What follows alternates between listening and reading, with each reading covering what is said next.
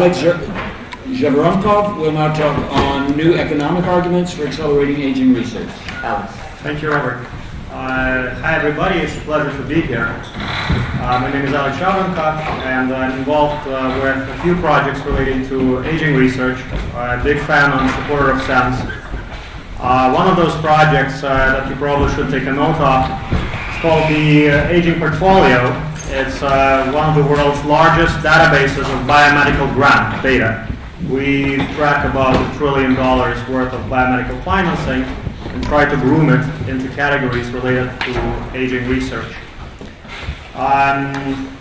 So today I'm going to be talking a little bit about the economics of aging, but before I start, here is an arbitrary chart of a person's lifetime. So we're born, we grow, we develop, we reach our peak, and we continuously decline. So aging is very bad, and at some point of time we reach a threshold where we can no longer work. And the government sets a threshold for us, after which we start receiving Social Security and increased healthcare benefits. And in some countries, it's actually mandatory to retire.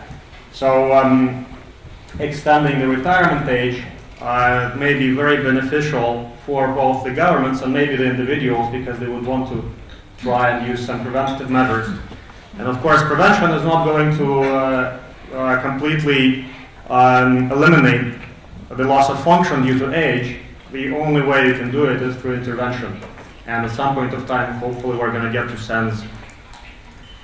So here is a graph. It's an abstract chart of human development over the past 600 years. I made it for the book, actually. You can clearly see that it took us 400 years for the population to double from 500 million to 1 billion. Then another 160 years to double from 1 billion to 2 billion.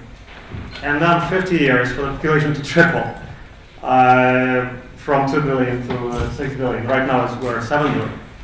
And most of the advances in the human history also happened over the past 50 years.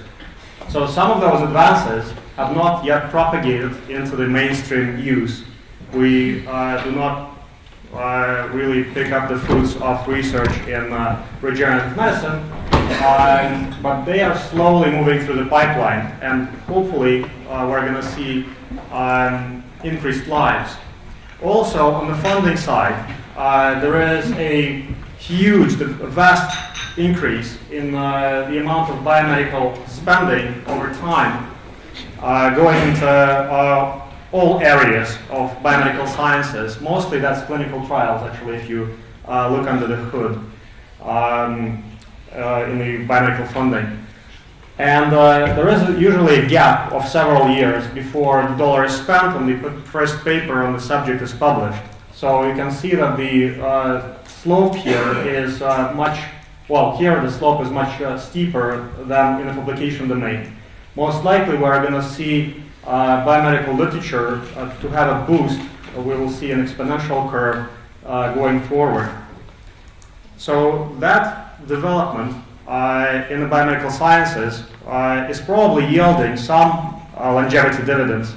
And unfortunately, those longevity dividends fall in the last few decades of the people's lifespans. So doctors just don't let people die in the hospitals. And that yields this kind of diagram. So this is CDC statistics, Center for Disease Control, so it's very conservative estimates for 2030.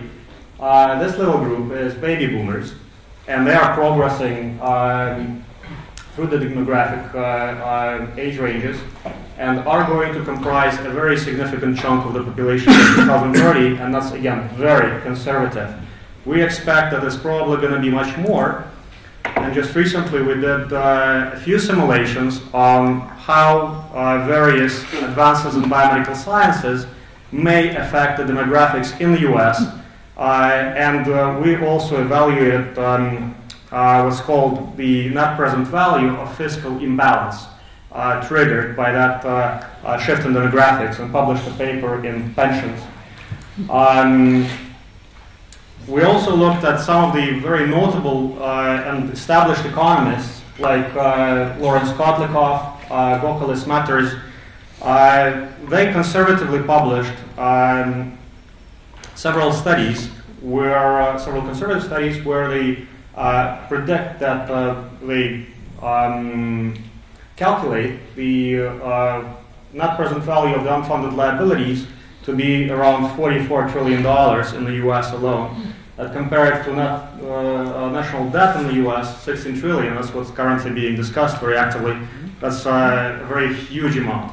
And actually, Kotlikoff just recently published a few papers where that amount of unfunded fiscal liabilities is somewhere in the range of 300 trillion, which is an enormous amount of money. I'm not sure if U.S. would be able to ever cover that. Many notable economists already raised the red flags. So again, Kotlikoff, almost every notable economist is predicting a crash nowadays. So those are the books to read, actually. And after you read all those books, it's actually pretty nice evening reading. You see that some of the recommendations that those economists are proposing mostly center around austerity measures, so basically cutting spending, increased transparency and accountability, especially in the EU, wealth redistribution, so get the rich and spend to the poor, linking currency to physical assets, so investing in gold. Some of the economists are suggesting increased spending, and specifically on technology, and that's good. And some of the economists are proposing investing in environmental programs and clean energy. I agree to that, but probably much more urgently we should invest in aging research to accelerate it. So we decided to look at the history of economic theory over the course of human development. And as you can see, well, this graph is basically, again, arbitrary. The economic theory moved from land-based and value and property-based models to models that are abstracted from the physical world. So we are mostly now looking at labor, demographics, technology, and we basically decided to use the neoclassical economics framework and try and put together a productive lifespan model, which again uses the classic Solow model as a basic framework, but takes main assumptions from the overlapping generations model.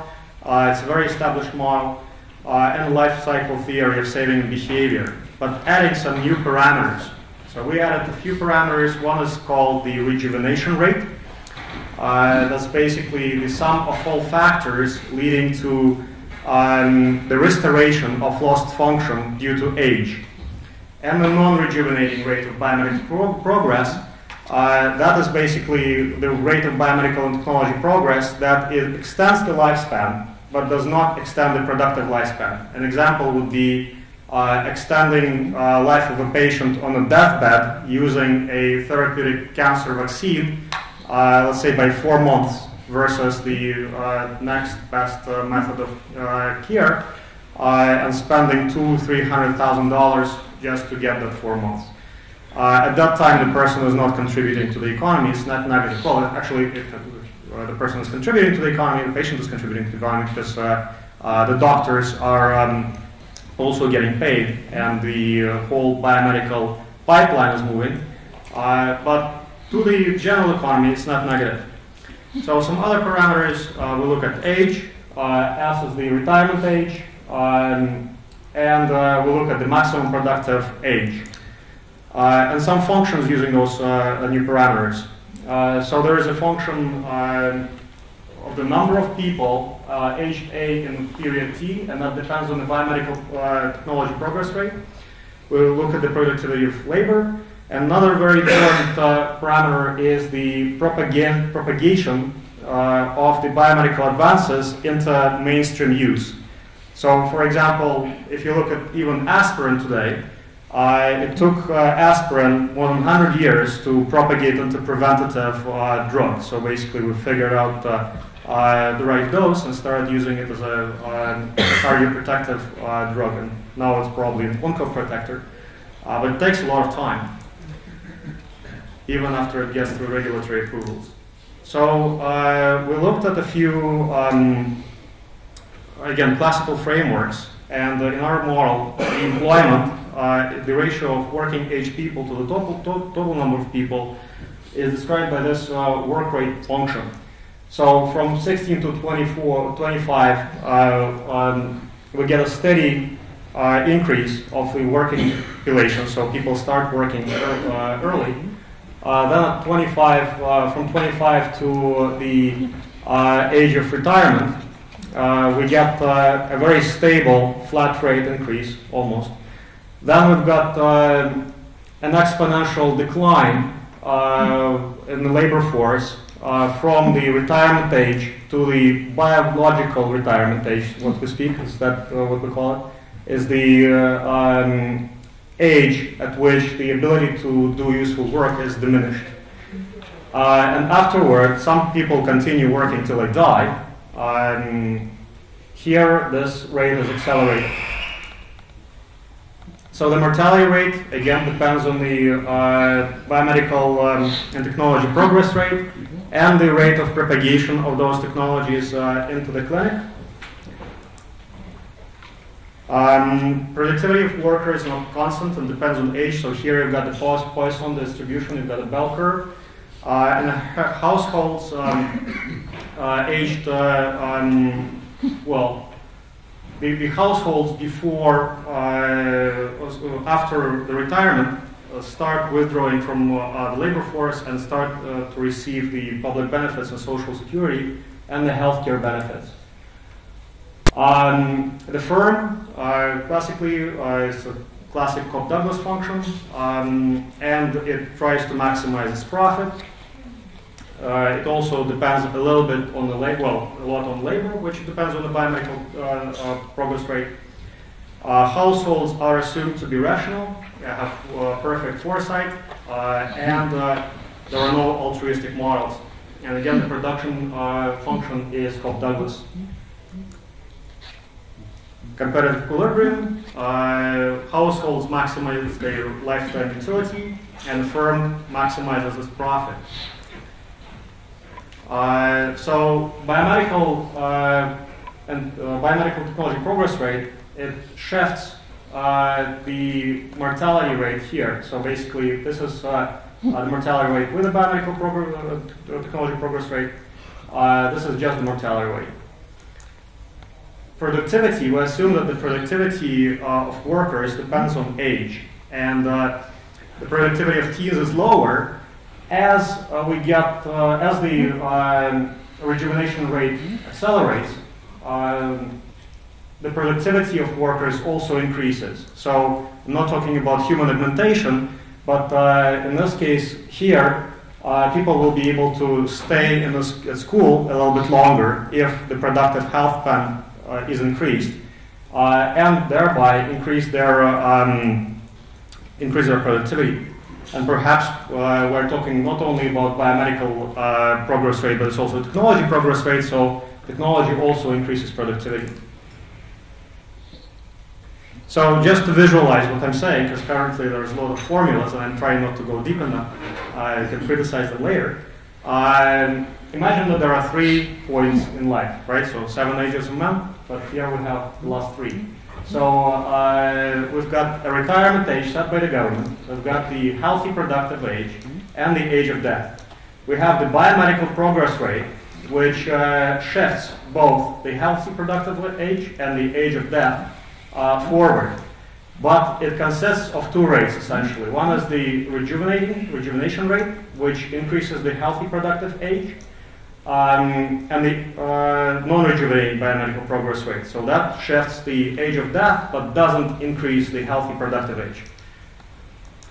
So in our model, the economy will grow if the rejuvenation rate is faster is greater than the non-rejuvenating biomedical progress rate. Or the retirement age is increased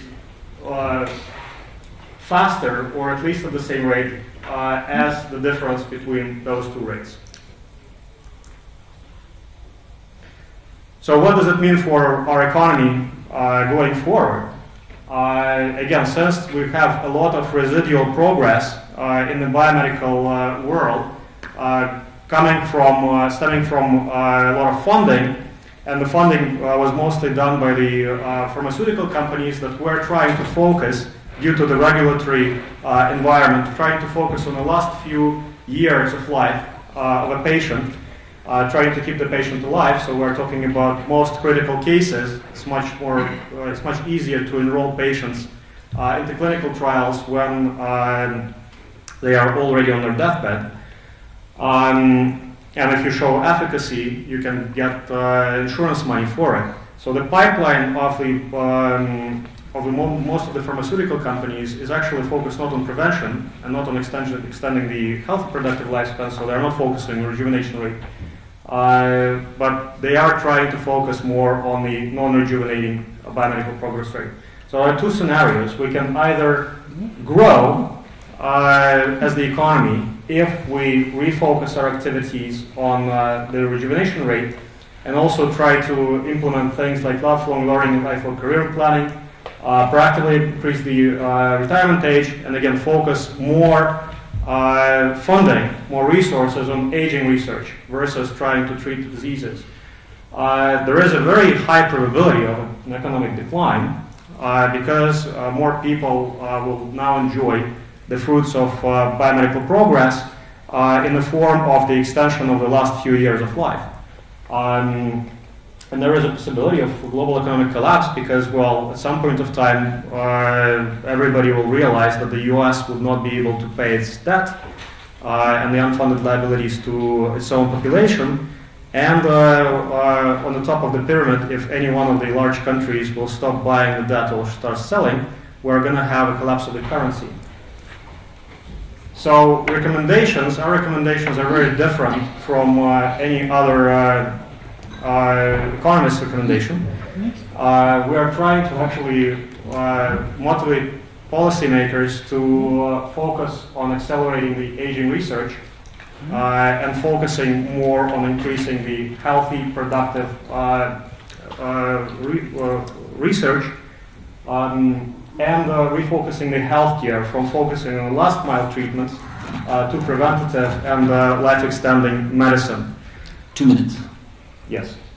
And of course, we need to find ways, new ways, to accelerate the propagation of some of the laboratory discoveries into clinic and mainstream use, because the pipeline is full of those discoveries that may have life-extending capacity. We just need to deliver them to patients sooner.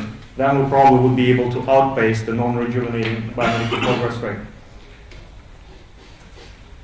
So I would like to thank my collaborator, Maria Lutovchenko, from the Moscow Institute of Physics and Technology, who is very deeply involved in the math of the project.